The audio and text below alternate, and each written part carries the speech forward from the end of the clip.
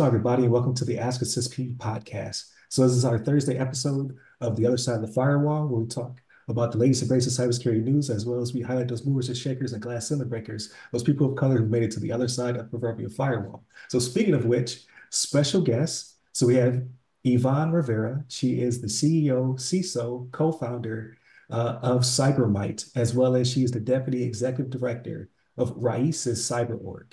So I think I nailed it that time. So thank you very much for coming to the show. I greatly appreciate you reaching out and being a part of the show.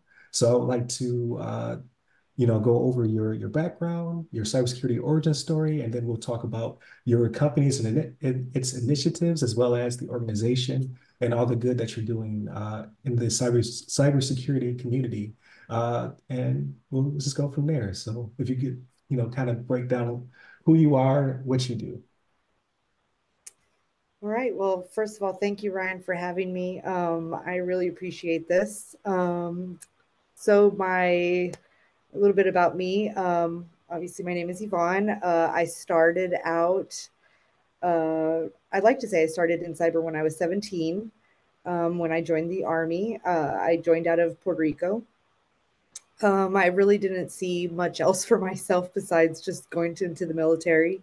They gave me two job options. It was either to climb poles and hang telephone wires or be an IT specialist. So I was like, I'll do that one. Okay.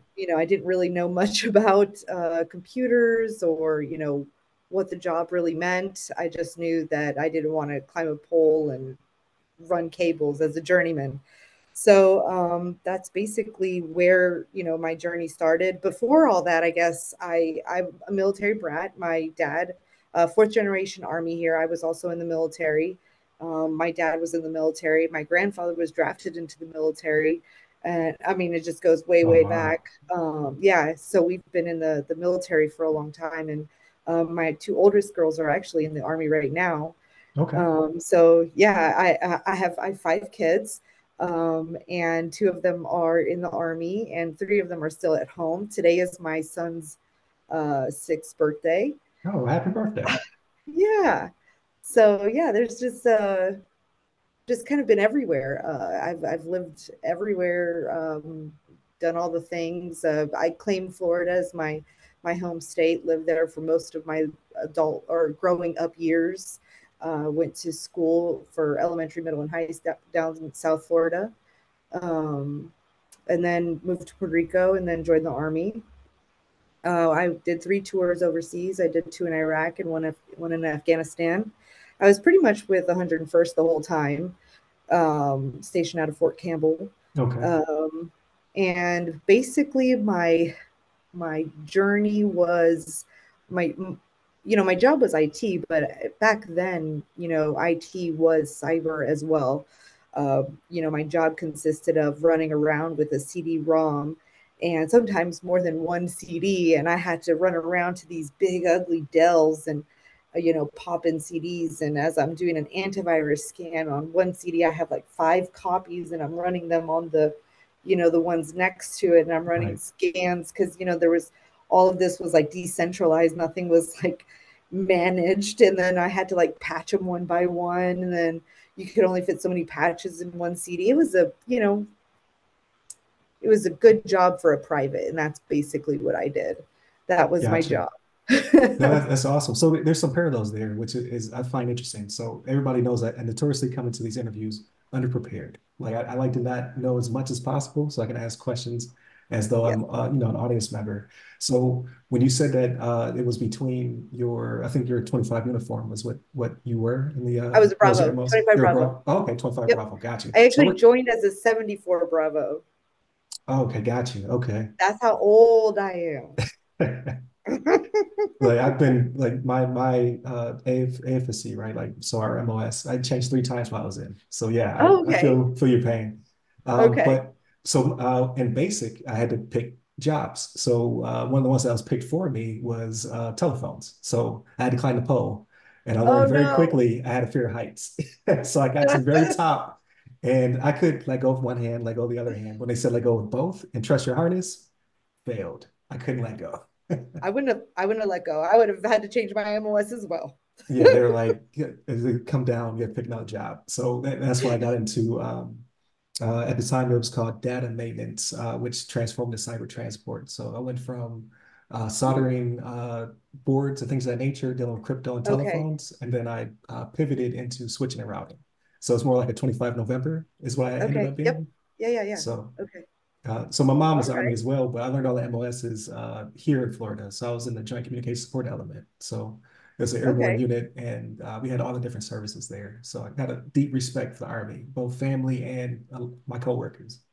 So that's That's awesome. awesome. And yeah, that's awesome that you have that background. So like that definitely feeds into our conversation of Yeah. where you started. No, that's good. That makes me happy that I didn't choose the journeyman one. I knew it wasn't going to be right for me because they showed me pictures.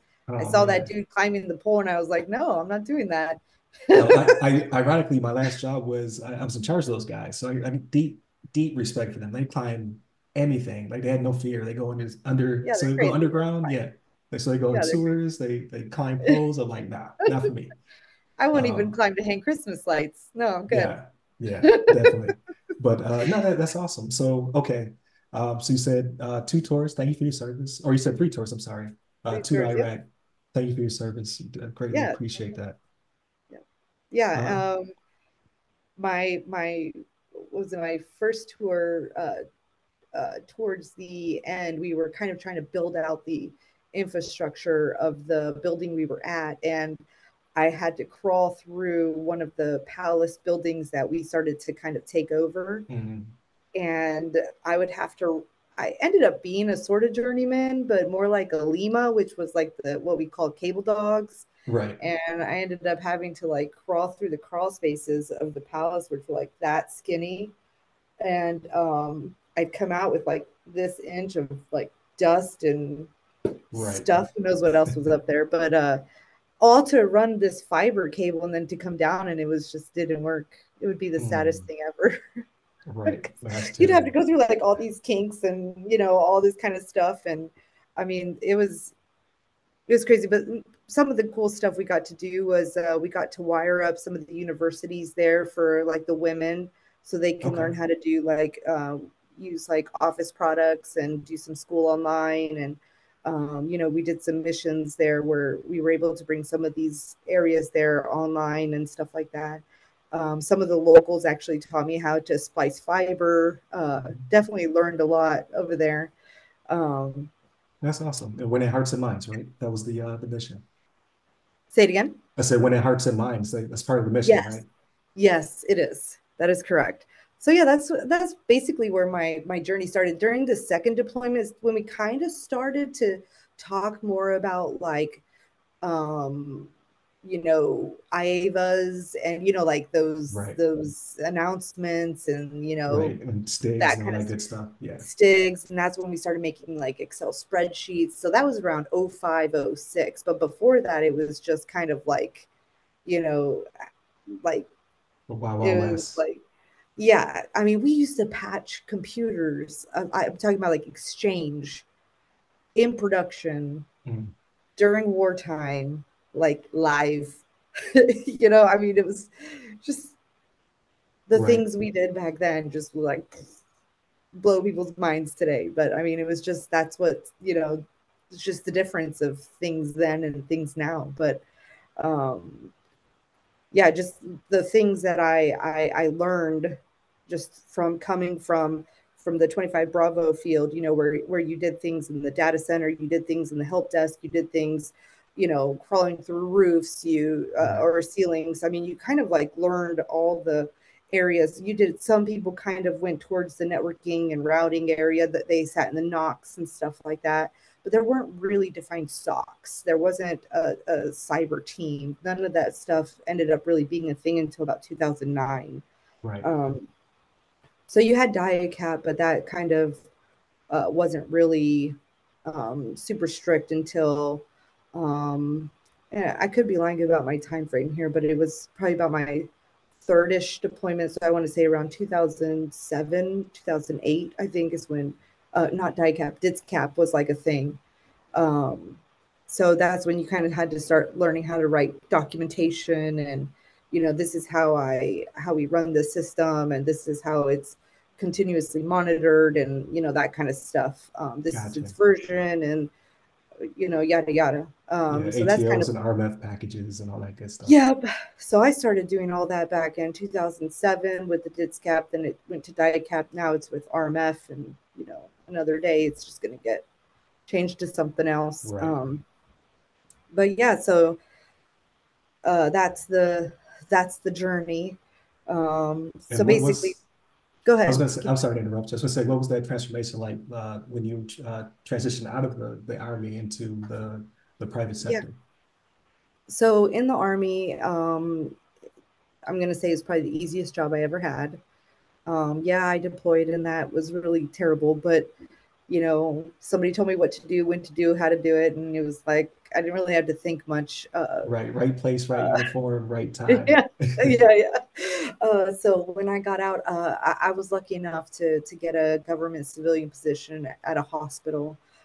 So I was able to work that position. I started out as a normal system administrator, but I slowly kind of worked myself into a non-existent cyber role.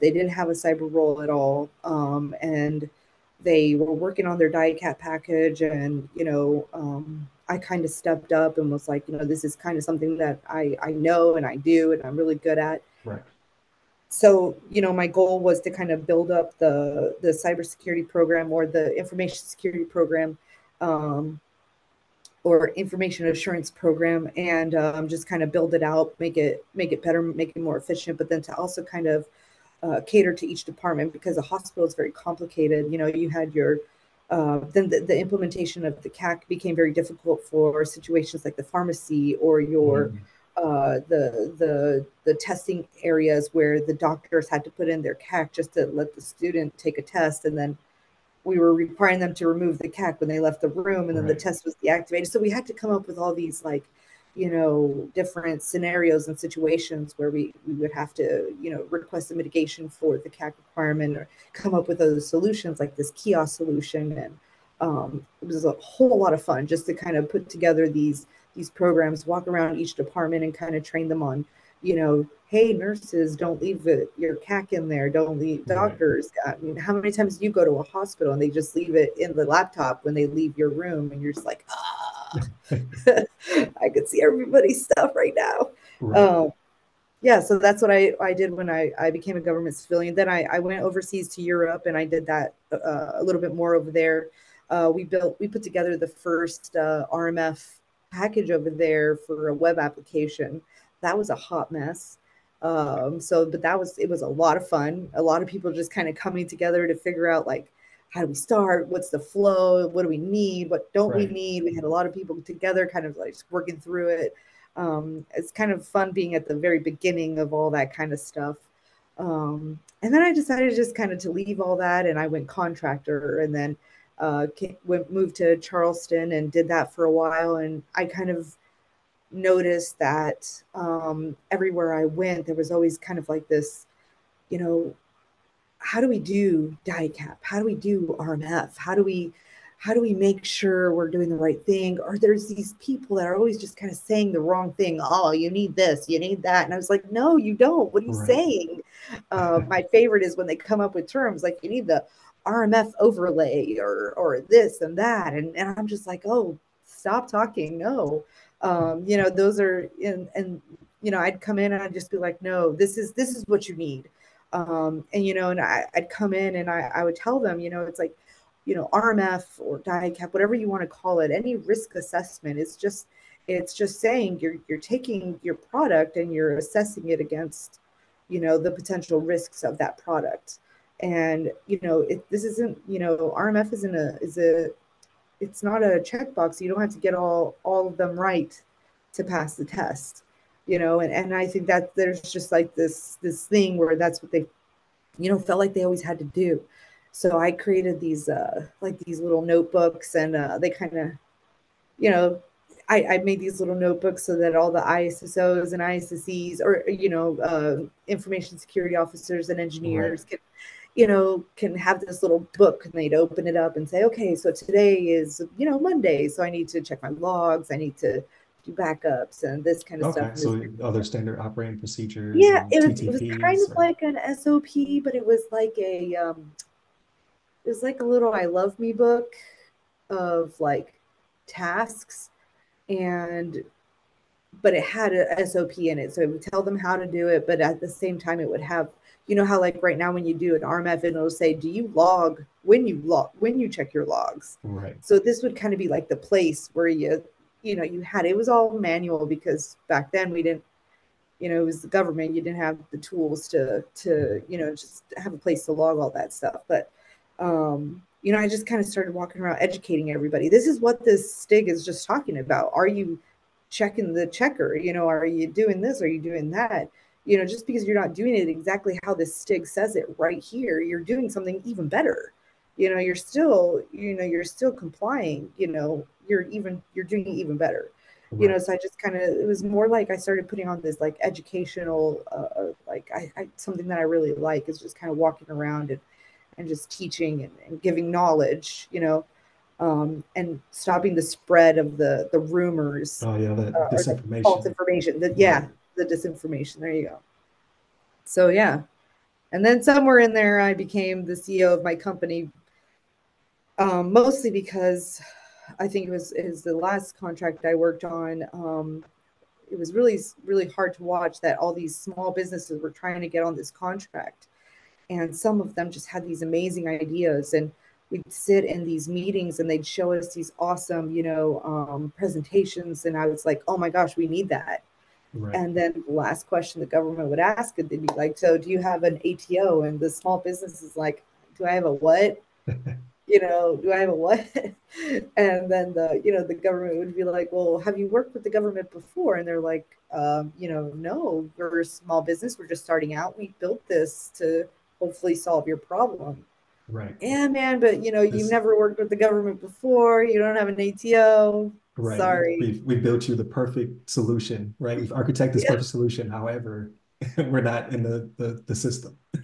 yeah, In the yeah, network, so to speak. So us take a step back. So, okay, so you have a lot of your training coming from your 25 Bravo roots, yes, and then you are pioneering, trend setting, and teaching when it came to that transition into the GS or government civilian type role, especially in the hospital. Like, so hospitals still yeah, have notoriously have issues, like not just the yeah, VA, but just hospitals in general. We just yeah, did a story, probably will air this Tuesday. So like today, but it will be in the future. So it's always confusing. Continuity is always broken in these days.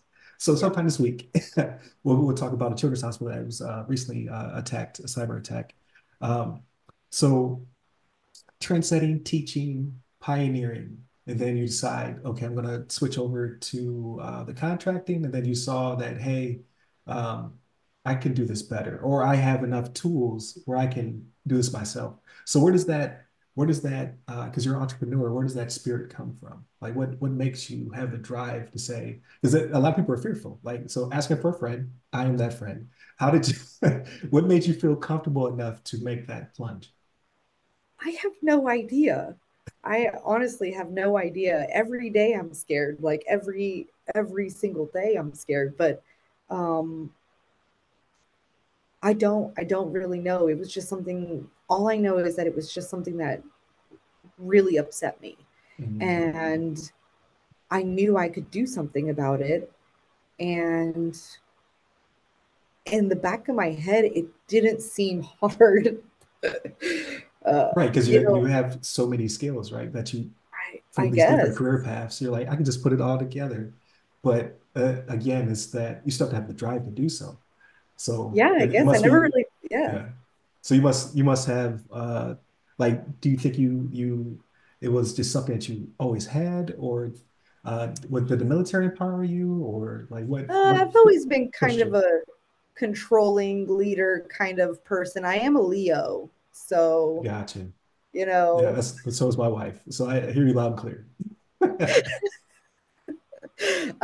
yeah. I guess I tend to be. I can, you know, I tend to be kind of an introvert in the background, but at the same time, I'm very passionate. And when I have an idea, I tend to try to be the loudest person with that idea. So I guess when I really sit back and think about it, it makes sense that, that was really kind of like I don't want to say traumatic, that's a dramatic word, but it was kind of like a moment where I was like, I can do something about this, Right. and then somebody else had whispered in my ear, they're like, and you're Hispanic, and you're a disabled veteran, and you're a woman. Dude, you've got like Right. That's the all 801c like gold stamp right there where you have to yeah, put that there. exactly. That's They're like, awesome. yeah, they're like, if anybody's gonna start a business, you should. And I was like, Right. I don't know the first thing about owning the business, starting a business, and um, I am, however, extremely organized. And because I'm so good at RMF, DICAP, DITSCAP, all those things, I can follow a checklist from the state of Florida like nothing, Gotcha. and they're like, starting a business, start here. And I'm like, all right, I'll start Right. Yeah. there. Okay. No, that's awesome. Like a lot of people just don't know what that thing is, right? Like they're like, oh, I have a good idea, but how do I actually get started? So Yeah, it's good I to guess I see. never thought about it. Yeah. Yeah. So ask you a question then. As a CEO and leader within your organization, you have to be good at knowing what you're good at, basically, for lack of a better term, and where you need people to fill in and what have you. Yes. Uh, However, my question being, so you have to be good at group projects, but do you like group projects? It's kind of a personality test. Hmm. So, um, yes, I do. Okay. Because I I do like. hate group projects, but No, I like. I'm good at making it happen, but I'm just like, man, I just want to take this over myself. No, I think I like working in a group. You know why? I think that's that like knowledge teacher thing in me. Okay. Yeah, I think I prefer to work in a team versus work on my own. Unless it's like due something that's due like tomorrow, then it's like everybody leave me alone. I got this. Gotcha. Okay. Um, yeah, Okay. No, that's a really good insight because it's you have to figure out what kind of boss you are, right? So like yeah, everybody has to like during the interview process, I always say that same thing. Like I that's a good like question. to be in control, but I've learned when to Yes, relinquish control. But I don't personally like it. So I yes, think that'd be the hardest thing for me if I were a business owner would be the trusting people. Like I trust you because you're really good at what you do. You're a subject matter expert, things of that nature. But it's not my natural instinct. So it's interesting. I think I have the opposite experience. Over time, I think I have quickly turned over a project and said, okay, I've put you in this position, go forth, Uh, and do your thing. And then, a week later, I find out they've done nothing and I end up having to do it all. So I'm starting to kind of have to find a better balance of, gotcha. that in between thing, don't give it all, don't hand it all over, but don't be a micromanager at the same time. Find Right. a place in the middle. No, that's awesome. That's a very good perspective, especially for those who are thinking of doing the track. Because just being a veteran in general, it's just they give you a lot of tools. I'm starting to see like more and more of it, right? Like you said, checklists. Like I look at the Yes. Florida checklist, I look at the VA checklist. Like they're like, hey, if you do these things, we can start to have a conversation to help you to start your own Yes. business. But it's terrifying to say, okay, I want to be my own boss and then be, servant leader. Like, yeah, you're my employee, but I work for you because you keep the business rolling. It's a lot of trust. Um, so I Yeah. salute everybody who comes on the show and then they say, "Hey, I'm the founder or the co-founder or the CEO." Just like, wow, that's it takes a certain type of personality. With that being said, so uh, that kind of really goes into your position for the organization. So you're the deputy executive director. Um, so where does that stem from? Where you said, "Hey, I want to be a mentor and inspiration to Latinos, Latinas, Latinx, the Hispanic community when it comes to cybersecurity." So in my over 20 something years of being in cybersecurity or in IT in general, IT, I am typically, and I am not exaggerating, typically I speak in exaggerations, but right now I'm speaking in truth. Got it. I'm typically the only Hispanic woman, most of the time, the only woman in IT in a room. So I was approached by Eric Bellardo about joining his team, and him and I were acquaintances from the from our military side, and I told him I would be honored. There's nothing that would make me happier than to see more Hispanics, more Hispanic women, more cybersecurity inside of schools. Not just high school, but primary school, kinder through Right. fifth grade, middle school. And I believe organizations like Raíces can do that.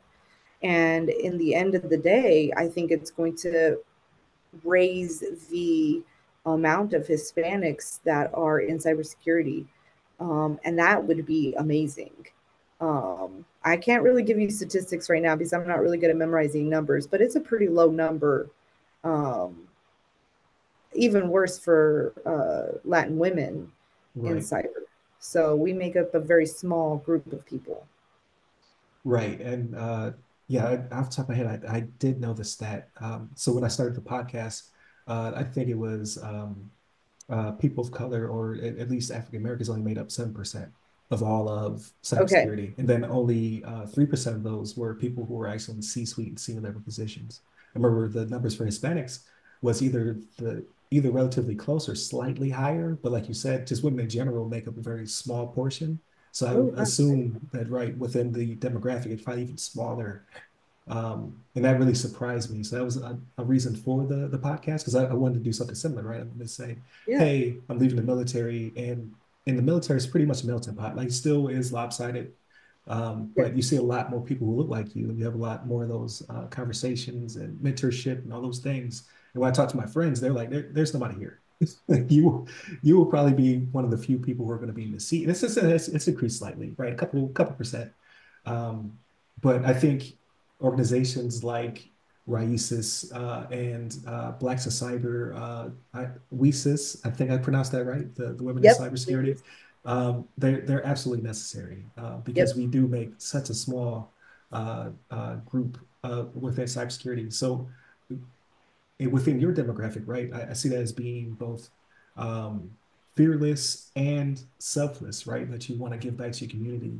But again, like you said, you're probably one of very few women within the C-suite as well as within these type of organizations. So to do that, I mean, I definitely commend you, especially for you to rise to the position that you're in.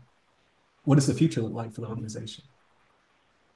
So right now we've got our education program getting stood up. So once that comes out, then we're hoping to get our younger kids in underrepresented areas in general. So hopefully that gets them kind of, understanding what cyber is. Hey, maybe I want to be a cyber engineer when I grow up, Right, seeing how that could be an option for them. They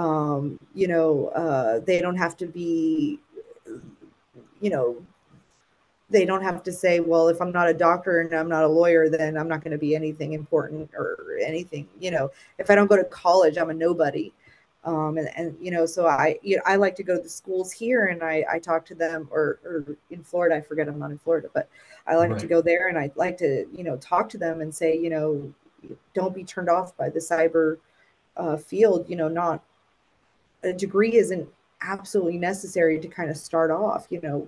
Get into a place, work a help desk, work an IT job, kind of start very basic, get the company to pay for your degree, right. and then just kind of work yourself into cyber. And that's kind of what these programs are going to try to get these kids, get them into certification programs so that they can also work CTFs for free. They can get certifications for free.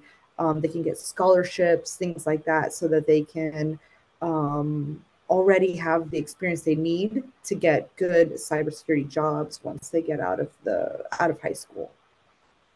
That's awesome and very commendable, especially working with younger kids. So I finally had the chance to do the great teaching, I believe is what it's called. So I went to Yes. my kid's school. Yeah, he's a third grader, And then, yeah, seeing the kids' faces light up when you, I had a Yes. couple of slides that had like Roblox and stuff on it to kind of break it Yes. down. And it really surprised me. Not only did they actually read the material, right? So they were able to tell me scams that you shouldn't fall for, but Yes. also just seeing the light bulbs, right? As opposed to like you said, I don't have to be a fireman, a doctor, a nurse, like those things are No. by default. I can also do something like this.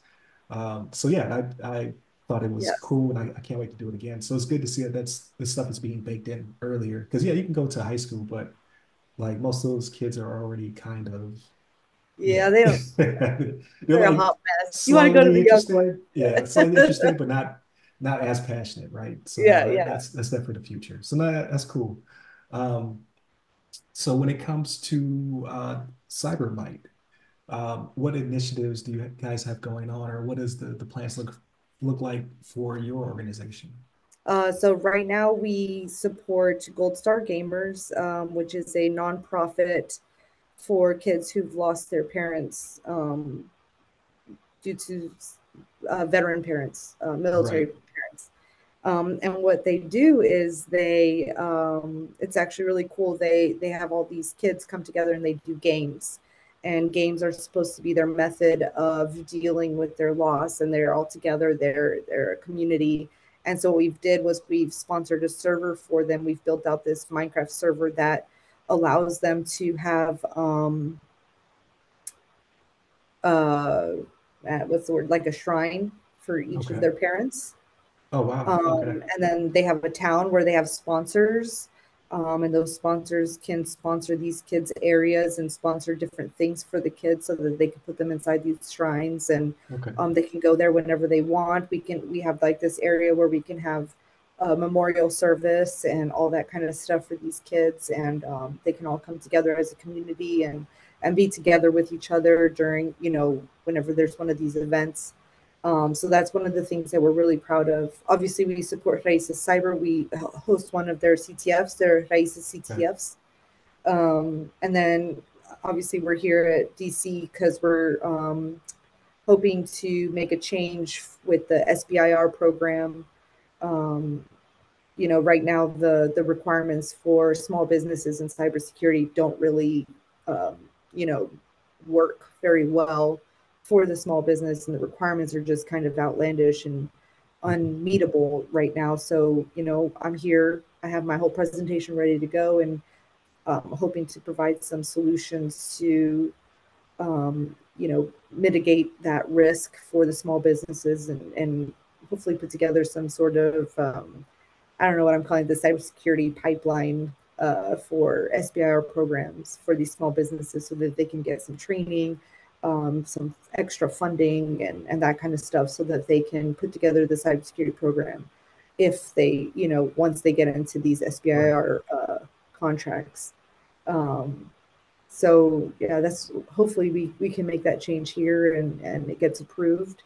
Um, yeah, so I think those are our biggest things. We're just trying to get our solution is a CyberMyte Cloud, which is basically it's a platform as a service that we've built out from hardware up to the platform level, and we've built it using NIST 853. Obviously, we started out with version 4 and it's on Rev 5 now, but that's too technical, so it doesn't matter.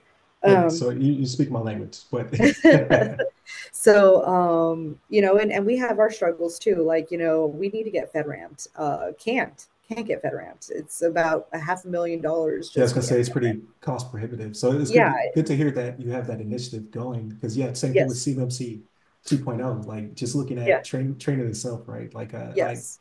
I'm currently trying to secure some training because I'm a GRC guy Okay. by trade is what I currently do. And I saw the price tag and was like It's it's ridiculous. necessary, but does it have to be necessarily that high? Yeah, no, it sometimes it kind of like it angers me, and everybody's like, well, when you go up there, talk to them about like, that they need to regulate all that stuff. I'm like, no, because nobody's going to agree to that. I Right. can't ask them to regulate the price of all this other stuff. These are businesses putting out their prices. This is just the way the world works. But I can definitely ask for changes as far as what are we doing to support these small businesses when they're going through the SBIR program. Why don't we sponsor them through the FedRAMP process? Why Right. don't they get an agency sponsorship? Not sure. I don't understand why they haven't been doing that. Um, just things like that. I don't know that they know that these things are like a possibility. I feel like one hand doesn't speak to the other hand sometimes, or I guess most of the time, right? Right. Uh, No, and that's a great initiative because I guess again, not to be too technical for the audience, but yeah, it's very cost prohibitive, as well as it kind of just keeps the door open for those $1 trillion companies, right? Like they have the funding to be able to do such things. But that I thought the initiative was for small business to grow, to be supported by the government. So if you have a requirement that has to be met, then maybe you should subsidize, or like you said, like at least have right. an on ramp for these businesses. So Yes. I definitely appreciate you guys leading the charge for that. For like I don't have a small business yet, but whatever the future may hold. Yeah, I look at the price and I'm just like, that is It's impossible. It's impossible. So the goal is if or once we get our FedRAMP, and I know there are organizations doing this now, but our goal is since we're using about 80% open source solutions to build out our cloud, we are able to provide our services at a very low cost. So the goal is to onboard our customers, and as we onboard them, we do the automated assessments, and then when we right. go to do their CMMC, it's not this, they're inheriting so much from us. They're just doing this small little assessment here, and then um, they're not paying whatever.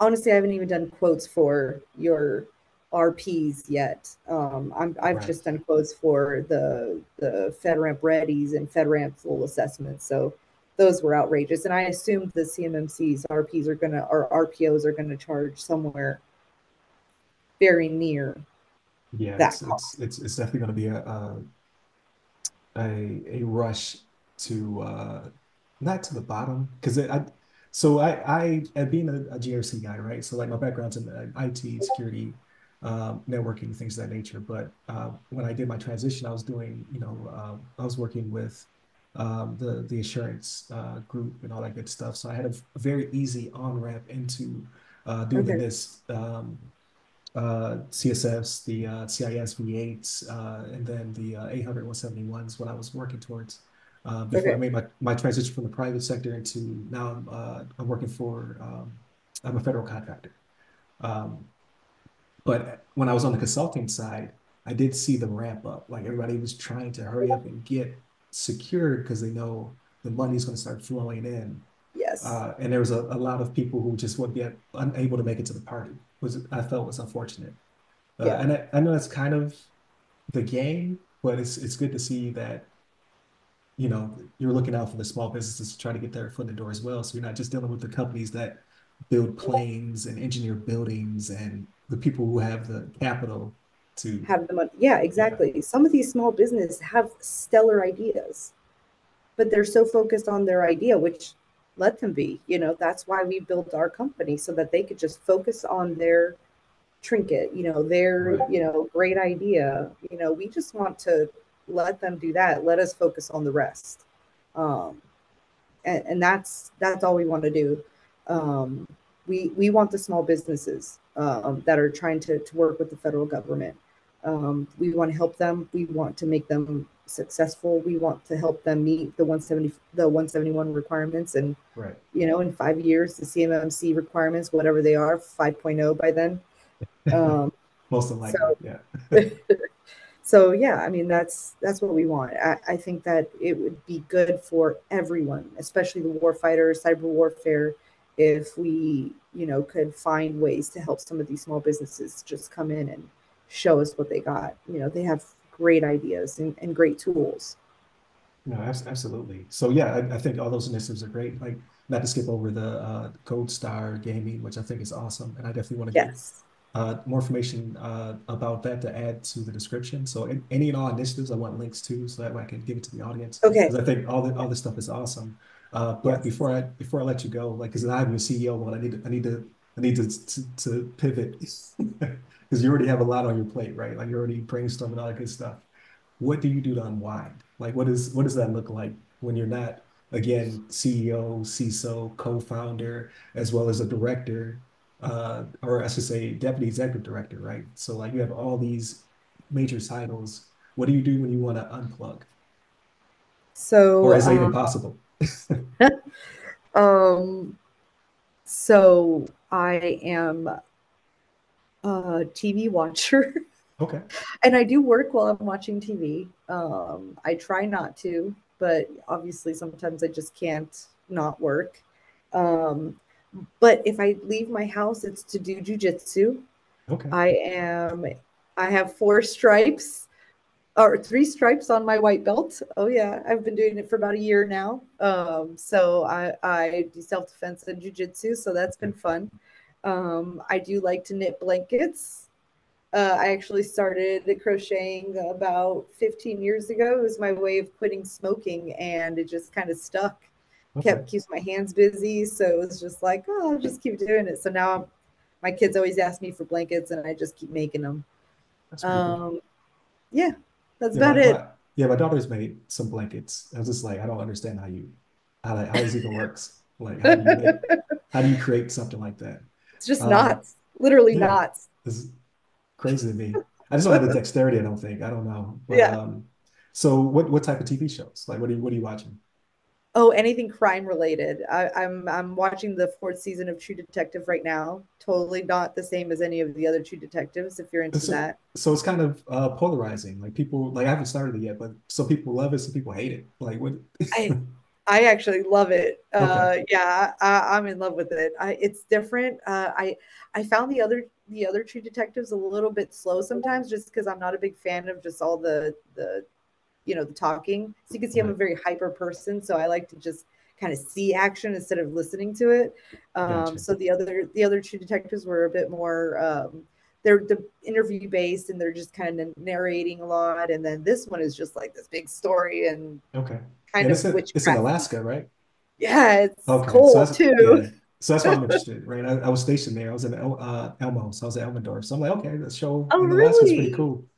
Yeah. My oldest is stationed up there in Fairbanks right now. Okay. Yeah. So I've been up there. So I was Elmo is in uh oh man Anchorage, but I've been Oh, as far as oh man, what was it? Point Barrow, like so the very top of Alaska, Arctic I don't even Circle. know. Yeah, this I lived there when I Alaska's was a huge. little kid. My dad was stationed there. I was 3 when I left. I actually have an Alaska Social Security number. Yep, I got a kid with yep, it's Alaskan technically. So People he would has ask me, no they're like, "You're sports from teams or anything. Alaska?" I'm Yep. like, "No." So no, that's pretty cool. So no, that's awesome. So you're like my co-host. Like he doesn't like a lot of talking. He's straight for the action. Like when do we get Yeah, to the action part? So yeah, I yeah. get it. I definitely get it. So I wouldn't recommend Mr. and Mrs. Smith that because there is action, but there's a lot of talking. I want to see it though. I want to see it though. I am interested. But so that's what I've been binging recently. So I think I'm almost done. I have like 2 more episodes, and I like Oh, it. are you? Yeah, I like it a lot. But it does the thing. It does the trick where it jumps straight to the action, and they're like, okay, now we're gonna slow it down, and Oh, then yeah, so it see, picks back up. But That's like True Detective. That's what it does too. And I'm okay, just like, oh, that part was so good. Why didn't we just go to talking? right. No, that's awesome. But no, thank you so much for your time. I greatly appreciate it. Again, I need to know like all your links and all that stuff so I can put it in the description. I think all you Sure. guys' initiatives are awesome. Thank you. Like I can see CyberMyte, I got to get you back on and talk about whatever comes up in the future for you guys, especially with the work you're doing currently in DC. And then Raíces. So I'm trying to know somebody from every organization. So now I know someone from Blacks of Cyber Security. I know somebody in Raíces, CyberOrg. I'm trying to find a Oasis connection. I just want to get somebody in each Oh, I can get organization. you hooked up with So Reese's. okay, like that would be awesome. Just because I want to get them on the show. I want them to to talk about Oh, their for initiatives, sure. as well as like there's a lot of just good synergy between all the groups, right? Like we all have the same idea for our demographics. Like we just want to Oh yeah, I grow the can. field. Also, it was really cool to have a small business owner who, came from the military and is out there hard charging. So I have a lot of, I've been having a lot of military people on recently. So I just, my network is pretty expansive, but I don't know. Like we seem to be the entrepreneurs, which is awesome. Like I like to Yes, see weird, that. right? Yeah, like we again, like you said, like we get into the private or the government sector, and like I could do better. Yeah, And so that's good to see, and it's great. It's great to showcase that for people who are thinking about potentially joining the military.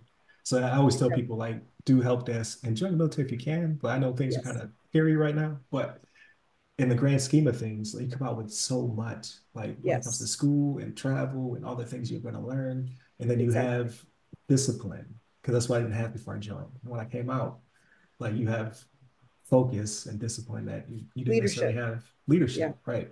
And like I said, I hate group projects, but I can get through it. So no, but it's very awesome for everybody who's listening. Thank you for tuning in. This one should go up relatively soon. We'll talk about that offline. But we'd love to have you back on the show again if you have any initiatives or anything. I thought this was an awesome conversation, and then I'll know you better, so I won't have to ask you basic questions. We can pick up from Yay. there.